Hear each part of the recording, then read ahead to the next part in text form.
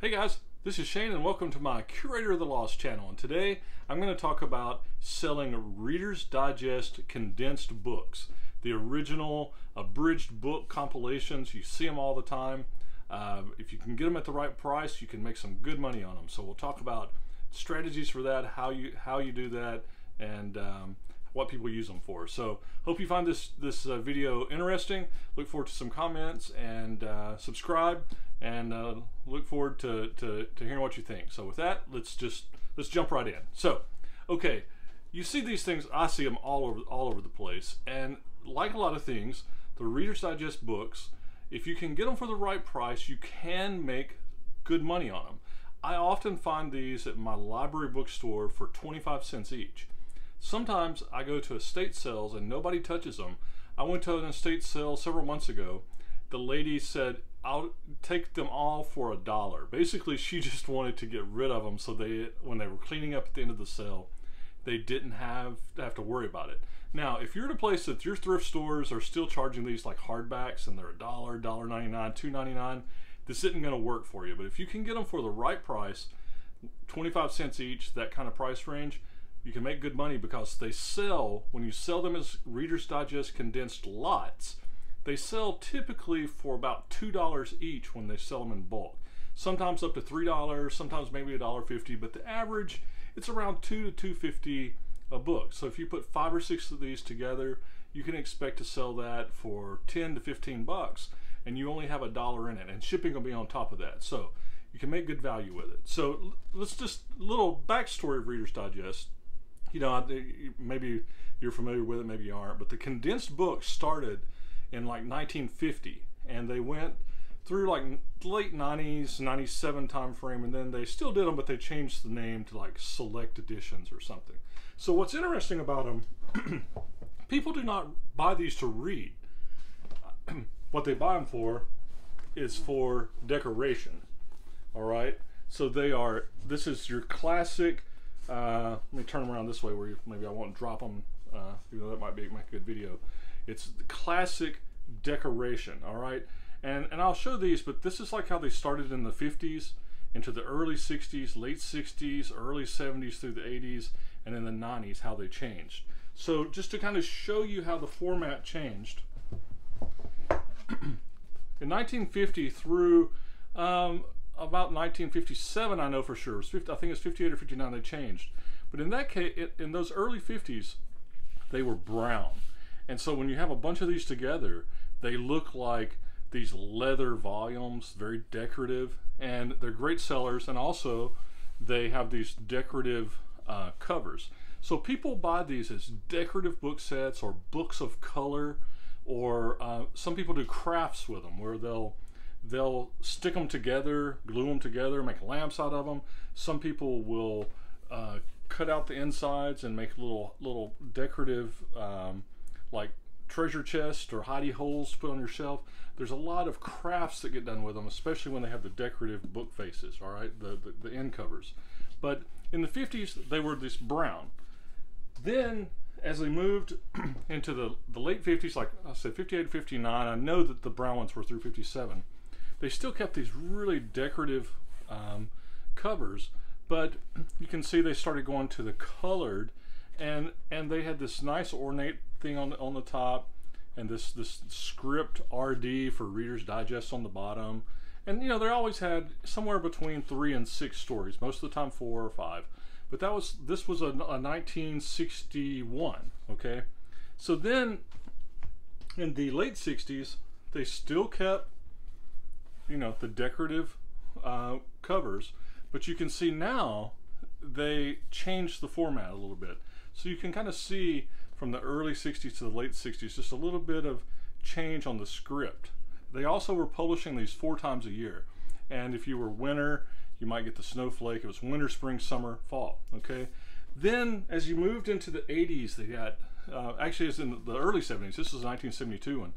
You can see it went to this very blockish, and it was more just about the color, okay? And each quarter, it was a different color. And they kept that really into the 80s. Here's another one, the decorative book plates, end covers, and then, you know, it's from the like 1972 to this is like a 1980. I was looking to read this like 1983. So you can see how they really didn't change it much. Then into the 90s, here's a 1992 one. So you no longer have the decorative books, but you have this kind of format, and it's really bright colors, and a lot of people like those. All right, so that's just how the design, from a decorative design perspective, evolved over the years. So how can you list these? How can you list these and make money?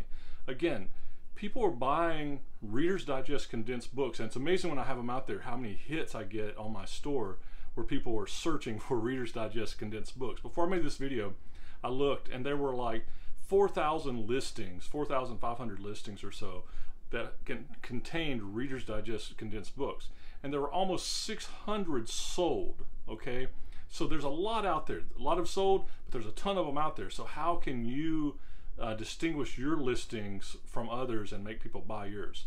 So first off, you can list these things as colored sets. Okay, so like here's a set of 1956, 57-ish, and I could list these all as brown. Anytime I find these brown ones from the 50s, I buy them. They're cool, they look very elegant, they are from the 50s, they're old, people love them. A set like this will sell. A set of 4 like this, this would be how I would sell them.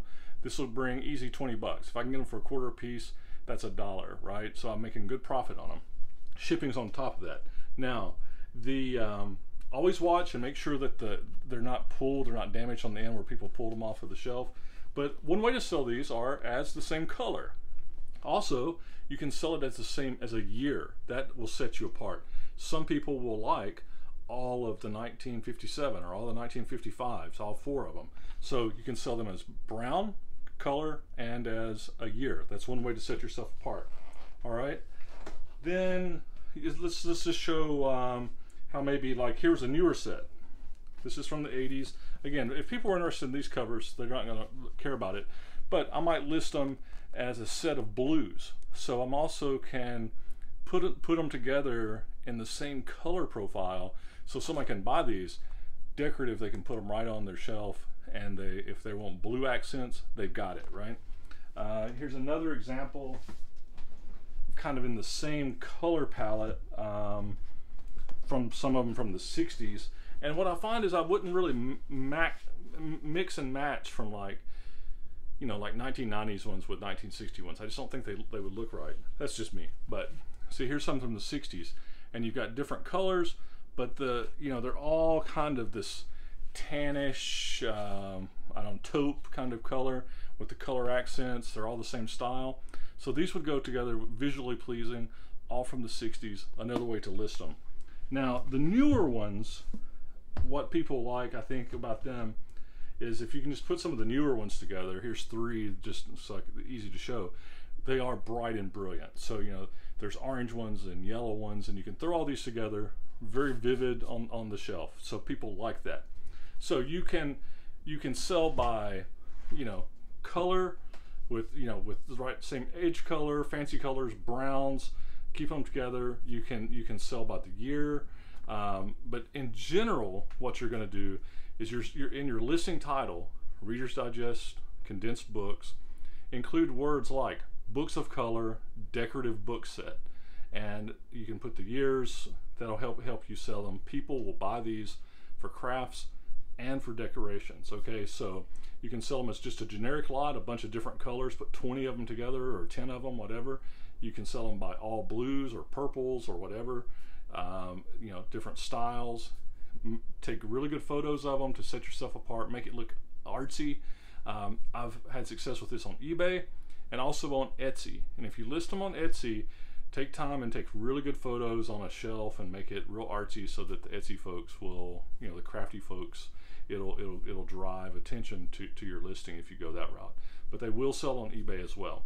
All right, the downside of this. The downside is they can take up a lot of space, right? They're heavier. You're selling lots. You're selling them all together. So, you know, it's space and weight. That's the downside if you can get them for the right price. Now, one thing I would say is also, before you put the listing together, make sure you have a box that's big enough to put them all together. I would wrap the books individually, Make sure that you have a shipping box that's going to work, and it will be, you know, they're not super heavy, but even at like maybe a pound a piece, right? You throw 10 or 12 of them in there, or 5 or 6. You know, you're going to have a heavier box. You're going to need something like maybe a 10 by 12 by 8 type box to do something.